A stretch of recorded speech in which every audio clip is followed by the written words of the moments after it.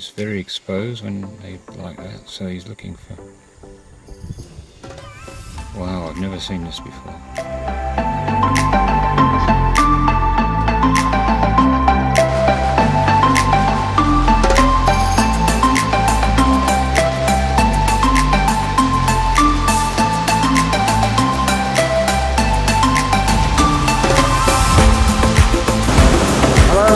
Welcome to Uganda, and slightly different, New Kampala Road.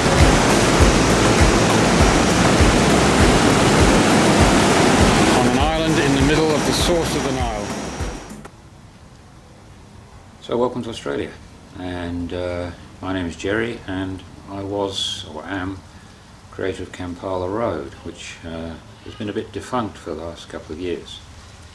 So I've been out of the railway scene for a couple of years, to be honest with you. I've had far too much going on. Like us all, been affected by COVID. Problematic. Me being the goose I was, trying to move continent and move country just at the beginning of the pandemic. What timing do you call that? But anyway, we get through it, and positive things come out of it. But the family is still apart, unfortunately. My wife Jenny has just arrived in Australia after 14 months away.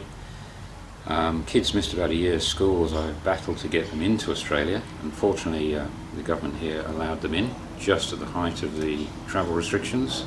I went back to Uganda a couple of months ago. That was the first time for over 2 years I was allowed to travel out of Australia and get back home. Due to traffic.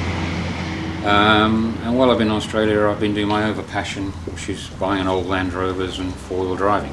Okay, so the scene has changed a lot, and thank you for a couple of people in particular who have kept me abreast of what's going on in railway world. And also they were a great help during the darkest hours in June, July 2020, when this country was really cut off from the rest of the world, and my family was in Uganda, and there was no sort of, nobody knew what was happening, what was going on, how long it would last. And I was living in Adelaide, actually, which is a foreign town to me. I was very, very lucky that we have a home in Uganda where the family could stay, and I was very lucky I had a house in Brisbane, which is where I am now, where I could drive up to and camp out, basically, while we were waiting to see what happens. But Adi Pullen, thank you, mate. You kept me in touch with what's going on. And Richard Swallow in Perth, Western Australia. He was an important checks or soundboard for me during those months, and I really appreciate it. So thanks, guys. So the scene has changed dramatically in the model railway scene. Some YouTubers have been taken on by the big companies, I notice. Some of the big retailers have had their wings clipped, which was coming, I think. Which is good for the smaller guys, to give them a chance to crack on and you know, offer a service which maybe the box shifters weren't.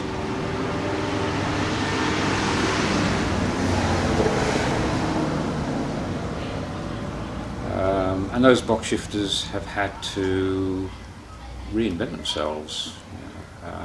Rails was ditched by Hornby, Bachmann ditched Hattons, all sorts of things changed. Very interesting to see how the dynamics have changed, and you've got the other guys who have grown in stature. So I think it's good for the business. Personal opinion. Another personal opinion is I think Hornby are a bit of a bully at the moment, and jumping in and trying to smother the opposition. Fortunately, it hasn't worked, and I'm very, very grateful for that. And we're seeing some great models coming out of the smaller guys. I think if Hornby aren't careful, the smaller guys will get bigger guys, become bigger guys. So, yeah, interesting times. Personal opinion. The next bit of footage is about my trip back to Uganda, which was the first time I've been home, inverted commas, for over 2 years. We weren't allowed to travel out of Australia until February this year, and I took the boys across to see Mum in end of March. We stayed there a month. So you'll see me unload the, unpack my layout, look at the possibly new railway room, some ideas, timing. Very difficult at the moment because, as I explained, I've got 1 foot here in Australia, 1 foot in Uganda, and some decisions have got to be made. But I have been purchasing stock. I've got some ideas for videos coming up which are slightly different from what everybody else posts, so that's because I'm in a unique position where I buy from overseas and I live in different countries, etc. So different perspective. But ultimately it's for the subscribers and people who have supported me over the last couple of years. I've had more subscribers subscribe since I've not posted a video than when I have posted a video. Maybe there's a message in that. Anyway, enjoy the footage. I'll meet you at the end of the video. Cheers.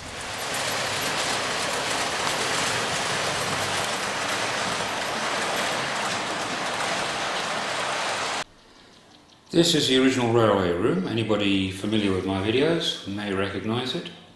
That's my layout, packed up over 2 years ago, and as I said earlier, I just cannot remember a lot of it, so I'm here to catalogue.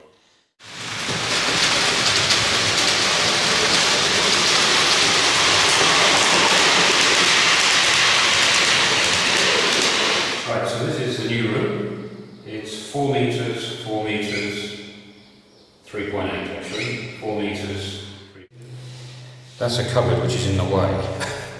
There is an alcove there if you like. Very echoey in here. It's a 4 metre wall. And there are a couple of challenges with this room. So why this room is better and will offer a lot more scope, there are a couple of challenges. One is it has a balcony, which means there is a door which opens inwards towards the room. So there's going to have to be a drawbridge arrangement there, or something, a slide out section. Then, on the same wall, there is an ensuite bathroom. Every room has an ensuite bathroom, that's how they build houses here. So there's another challenge on the corner, again another drawbridge or slide out section. And then of course, the entrance. And what I'm planning there is not another drawbridge, but the layout will come across here. So I have access to those cupboards and a door.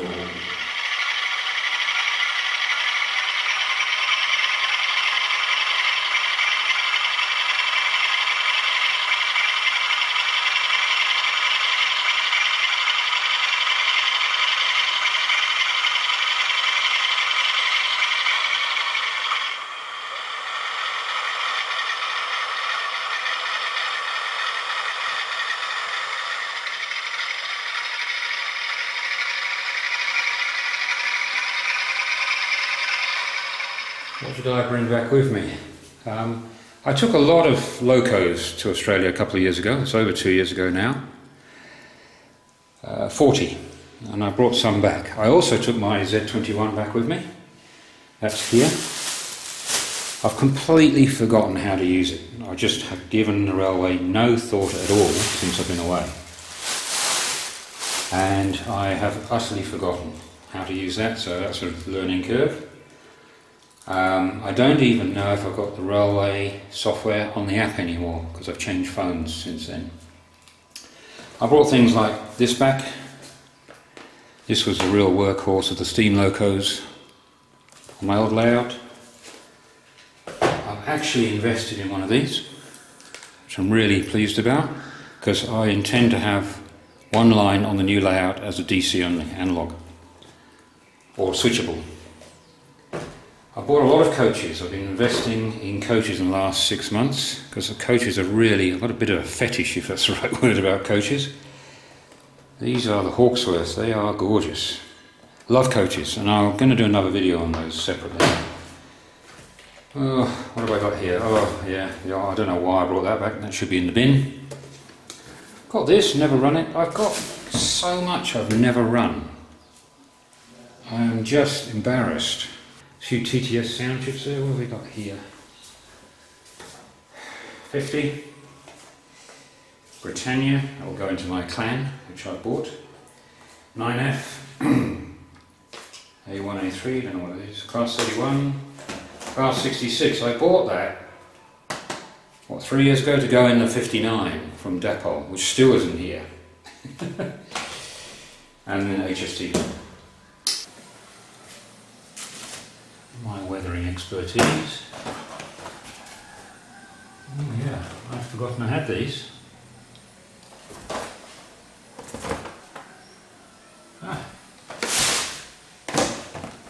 Completely forgotten I had a, what's it? Virgin HST set.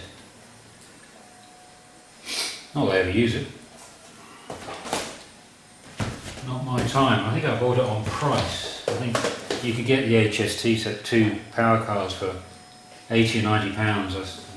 Rails of Sheffield were clearing them out.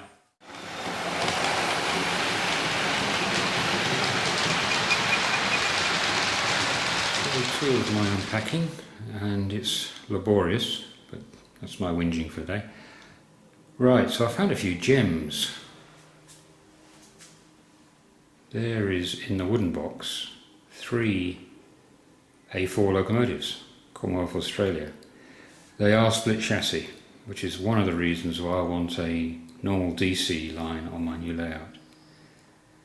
But I have found some others. Let's have a look up here, see if I can zoom in. The light is not good. I had completely forgotten I had this. Brighton Bell. What I'm doing with that, I don't know. One of the outcomes of my unpacking frenzy is my decision-making process when buying things was questionable. There's a lot of stuff I didn't realise I had, and then thinking, why on earth did I buy it? But that's really what I'm here for. These are some of the coaches, and that's really why I did this exercise. I was really interested in coaches. As I mentioned yesterday, I love coaches, and I really want to see what I had, because the new layout will be bigger. And on the old layout, I used to run 4 coaches, 5, 6 as an absolute maximum. With a larger layout, obviously I want to run more lengthy trains. I'm not going to say prototypical or realistic because I don't believe in that, but more lengthy trains. I'm trying to work out what I've got, so I've had some surprises. The ones I was most concerned about was the BR grey, blue grey, and these are the Mark 1s here, and these are the Mark 2As, I believe. Is that right? I'm not too good. Mark 2As, yeah, they're the Bachmann ones. So I've got 1, 2, 3, 4, 5, 6 Mark 1s, of which one is a restaurant car and one is the buffet, which join together. So only 4 coaches are for passengers. So 6, I think 7 or 8 is probably the more reasonable size. So I'm missing 2. That's what I'm looking at, for example. Here I've got 1, 2, 3, 4, 5 Mark 2As, but no buffet car in there, so I need a Mark 1 buffet car. I always run my trains with buffet cars. That's a childhood memory. So here, this is my Mark 3s for the HST, and I have, this is in BR blue grey, 1, 2, 3, 4, 5, 6, 7. They generally ran as, well, 7, 8 or 9s. I do want to run 2 buffet cars on my HST. I remember seeing it as a child, and I've seen it on video since, so I know it existed.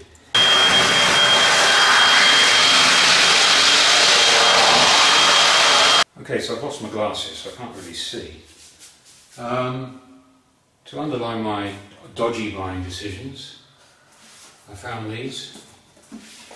What have we got here? Found some gems. Birdcage coach. I mean, what am I doing with those? The set of 3. Haven't even opened them, they're in the tissue. I don't know what I'm doing with those. Weak moment. Oh, this is a little gem. This is the inspection saloon in BR blue grey. That has appeared on my layout and on some video. Through. So I knew a model shop existed near Bolton Abbey, but I have been thinking about switching to electro frog points.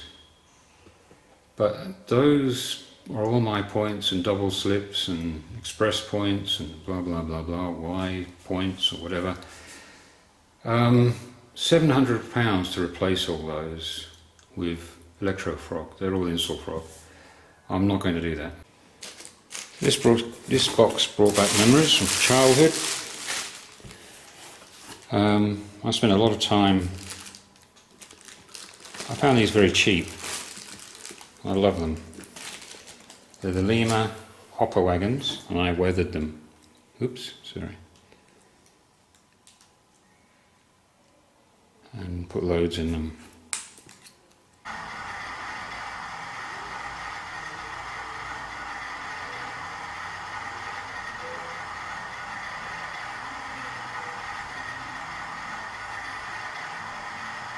But this is classic for me. I notice they go very quickly when they're on sale. I put loads in them. Got 8 of them. I bought them at a second-hand shop in Otley in Yorkshire a few years ago. Bring back memories because I bought the 1977 Silver Jubilee freight set when I was a kid. I bought it on finance, or HP as they called it back then. And when you bought it, they gave me a free one of these. There you go. The cab is quite detailed, given the model is 2000s. Beautiful. So all ready to be DCC'd. She's got tender pickups, so she'll be a good runner. That was a good buy. Another little gem I have found is this. D49 Hunt class. This is Burton. Railroad range.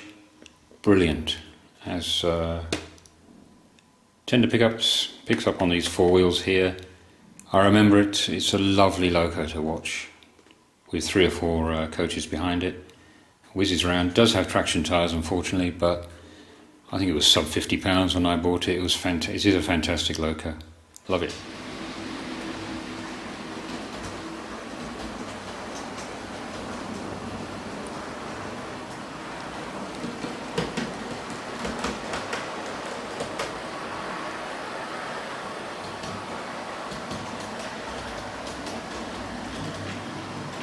Very interesting, this unpacking lark.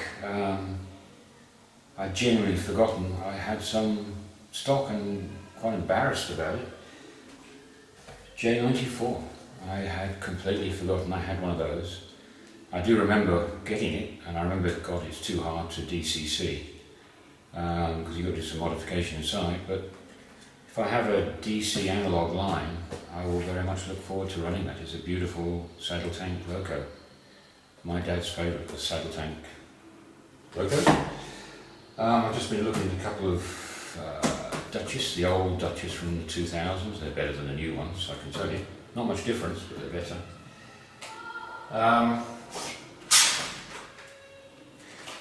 Continuing my coach fetish, these beautiful Pullmans with the lights on the table, etc. I mean, they're, I don't know, what, 10, 15 years old now. They are a thing of beauty, I think. Absolutely. 5 of them, plus a dining car to go in, so a reasonable rate. If anybody can tell me what loco, is it Southern Region locos, or did Eleni Apple? I don't know. 2 locos I didn't know I had, genuinely didn't know. Sounds terrible. Bachmann NSE Class 47. I only thought I had the Belgian one. And Bachmann BR Green Weathered Class 47. Fantastic. I'm looking so forward to running these.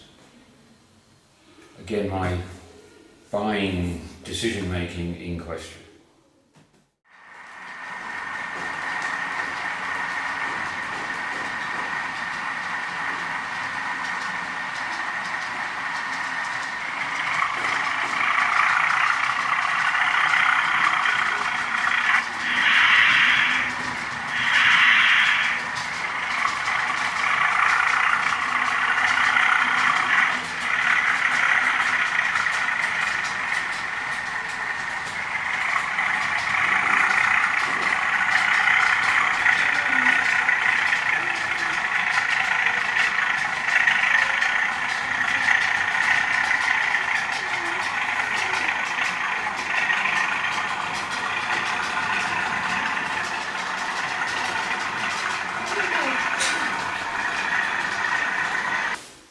So where am I going with all this once I've unpacked everything? Well, I honestly don't know. I've got 1 foot in Uganda, 1 foot in Australia. It's a decision we've got to make over the next few months where we end up. It's been difficult, it's been a tough 2 years, but everybody's been in the same boat, I'm aware of that. The grand plan was to move to Australia. That's been whittled away and washed away a little bit by what's going on. Work-wise, don't know, have to see. Our business here in this country is going very well. We don't want to give that up, obviously. I think if you've got something good going in business or work, you shouldn't be giving it up at the moment. So there are plans for a new layout. It's coming along. It'll be a slow burn project. I think realistically nothing will start till next year, early next year. I plan to be back here at Christmas, by which time we'll have made a decision where we're living. I have found another box unopened, so I've now got 3 unboxings to do, which I'll do while I'm here in Uganda. I have no idea what's in here. It doesn't feel like anything interesting. I've got no idea what it is. It's from Rails. So I found some interesting things. I've got my new Bachmann 47, the all singing, all dancing one. Very expensive, and I've got that in the same livery as Firefly, which was in the Intercity Swallow. I put them together. They don't look that much different. I hope the performance is different. I found some interesting locos. I never knew I had an 8F. And I've also called into question my purchasing prowess. I think looking at probably being here alone by myself doing it without too much communication, I was being sucked into crazes and fads back between 2016 and when I left here early 2020, buying the wrong things, buying it on price or buying it because everybody else was rushing into it, rather than actually buying what I want and what I want to run.